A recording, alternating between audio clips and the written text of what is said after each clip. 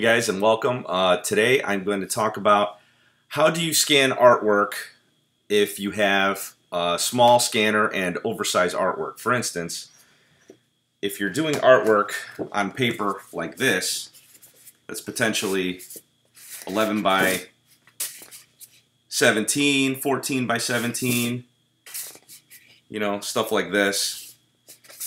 So I typically like to draw, like if I'm creating a book or something, I like to do my artwork on actual paper, scan that in, and get it into the computer so that I can start formatting for my book or whatever I'm doing, or prints or things like that.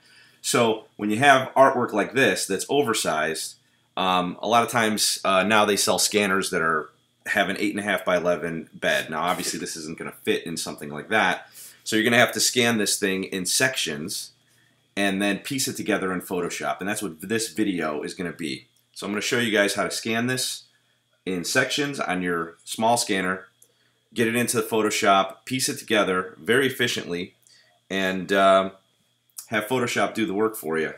All right? So let's get into it. Hey guys, welcome back. All right, so I'm in Photoshop. So what we're going to do is we're going to go to File. We're going to go to Import Images from Device, and it brings this little screen up. And as you can see, I have an Epson Artisan 725, and the actual, it already did a preview here. So what you want to do is, after you stick your artwork in, you're going to want to hit Overview, and your scanner is going to work, and it's going to do an overview like this of your work. Make sure you get a good, you know, if you need to press down a little bit because sometimes it gets a little blurry. Make sure your resolution is set to 300, and this is black and white. I always tend to go color, just kind of as a default. You're scanning to the desktop, scan JPEG, that's fine. We're not going to do any color corrections right now. And then you're going to have to go ahead and create a little marquee box around your scan area. Just go maximum width and height on that, so that way it's selected like this. Then you're just going to go ahead and hit scan, and it's going to scan your document. Now again, you're going to do this 4 times. This is the first time, so you're going to scan 4 sections, and they have to overlap. That's probably the most important thing that I could say about doing this little technique in Photoshop. In the old days, I used to have to piece this sucker together and blend it manually, blend each section manually.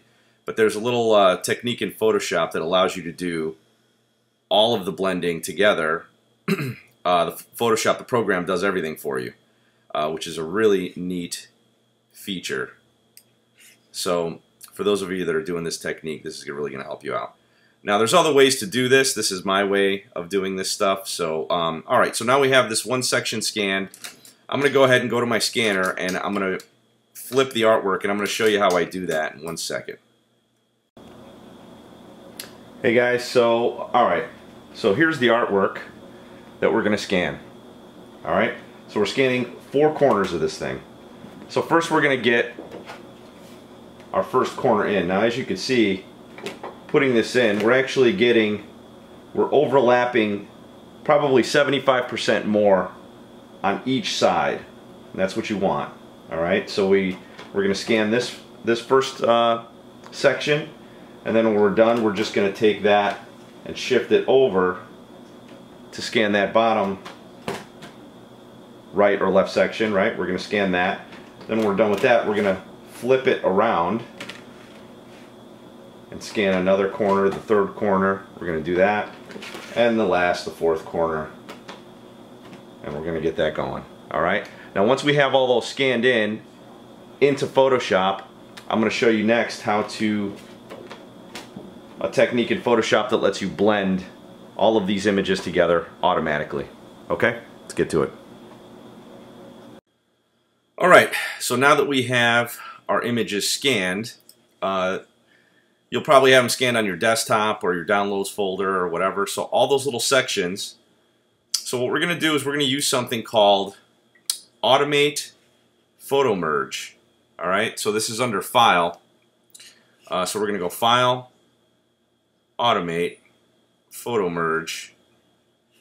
It's going to bring up Photomerge, and we're going to want to blend images together. Now it gives you other options too, cylindrical, spherical. I never use any of those. You can collage, reposition, all that.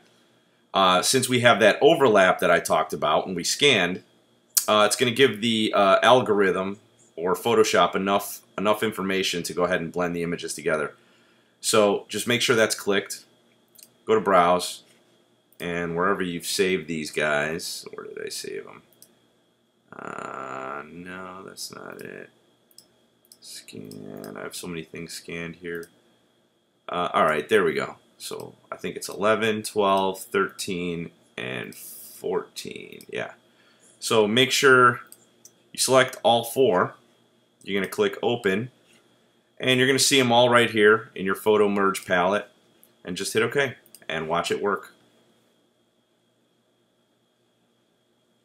Now Photoshop is doing this automatically. I'm not doing anything. I'm just watching.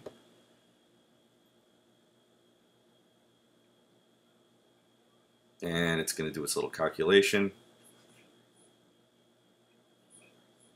And boom, there you go. Now, if you go over to your layers palette, you could see that each Photoshop automatically blended each one of these sections. I'm clicking on and off of these layers, and you can see how that actually blended. It's really interesting. And it masked off the sections that don't really matter. So what I like to do is I like to just go up to our in our layers menu and flatten the whole thing. Alright, and then we're just going to go rotate 180, and there you have it. Your image is scanned.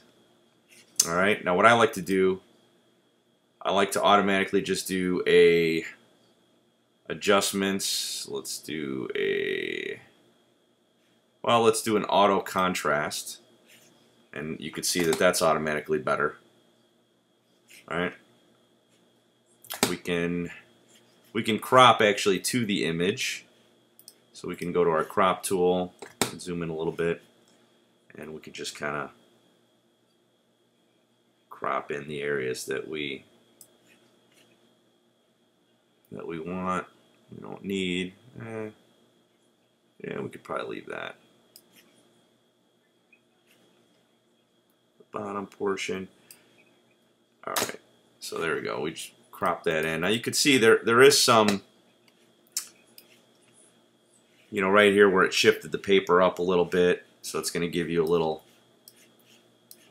bit of uneven, but that's easily fixable. So let's go to our let's do levels.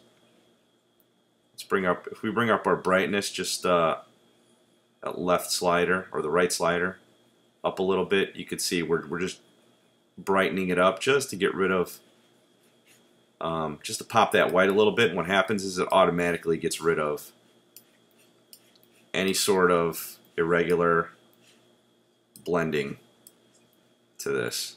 Now you could see where I actually drew some of the pencil in. I actually like that, because this is this image here. I did a Cthulhu image for my upcoming book, and this was all done with Pentel brush pen on Strathmore Bristol paper. So I love that paper, and the Pentel brush pens are fantastic. I use them all the time. And that's it, guys. And then you could just save this out, and you have your scan. Now you could do this repeatedly, obviously, with as many drawings as you want. I wouldn't scan in like a 20 by 30. Obviously, you can't get that overlap. So this is good for, you know, 11 by 17s, 14 by 17s, things like that. I wouldn't go any bigger than that, a 14 by 17 or even a 15 by 20. I'd say probably that's the maximum size that you could go on piecing artwork together using a small scanner, but it's a great technique. Very simple, very fast, and easy.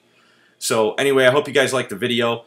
If there's a better way, you know, obviously if you're photographing bigger artwork, you're going to use a camera or things like that. Post it in the comments below. I'd love to hear your thoughts and how you do your scans, your photographs, your techniques. so that we could all learn. Okay, guys, like and share and subscribe to the channel. It really is going to help the channel grow. I really want to build a really great community here. So I'll see you guys on the next video.